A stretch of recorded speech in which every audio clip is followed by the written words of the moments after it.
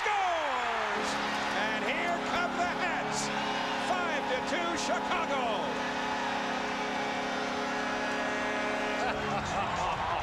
And he was back over at the same spot. He must have somebody sitting down along the glass that he's very close to, because after he put that one in, no question that not everybody, nobody, I'm sure they didn't all come with these green St. Patrick's Day hats by accident.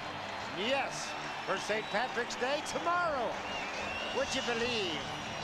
Tony Amonte has got a lot of green hats showering the ice.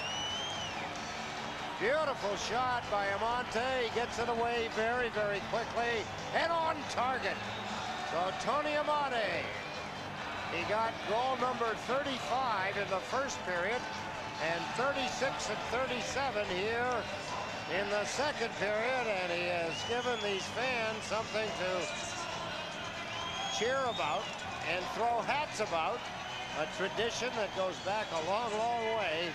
A hat trick. They gave the hats out today. A prophetic move by Blackhawks management. Sam Marciano is standing by ice side. Sam? Well, they're bringing off a whole bunch of them right now. If you want to take a look at what these hats look like, they're green hats and they've got the Blackhawk logo on them right there, and they've got a ton of them to clean up. So they got their work cut out for them right now, guys. I have a feeling Sam's going to be wearing one of those later. Well, the crew doing a very quick job here. You know, it's not easy to gather up an armful of hats, but they're doing their best. And, sure that by the time they get them all, the linesmen will each end up with one for sure. They'll go to the off-ice officials and say, here, hang on one for me, and give one for the referee. Let's take a look at the goal. There, you think the Islanders had everybody in close check? Nope. The wrong guy they didn't have. Look at here. Watch when he goes over to the boards. He'll get closer to the glass, and there's somebody there. You see him signaling? That's the second one for you. Whatever, Tony Amonte, whoever it is. But look at this. Use the defenseman as a screen and beat Tommy Salo to the far side. So Tony Amonte, he's calling for the hats. There, now he's over there. Someone along the glass there that he's very friendly with.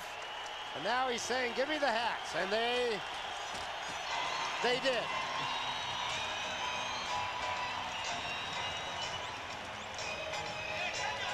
So Tony Amonte with 3, and we still have 3:55 to go in the second.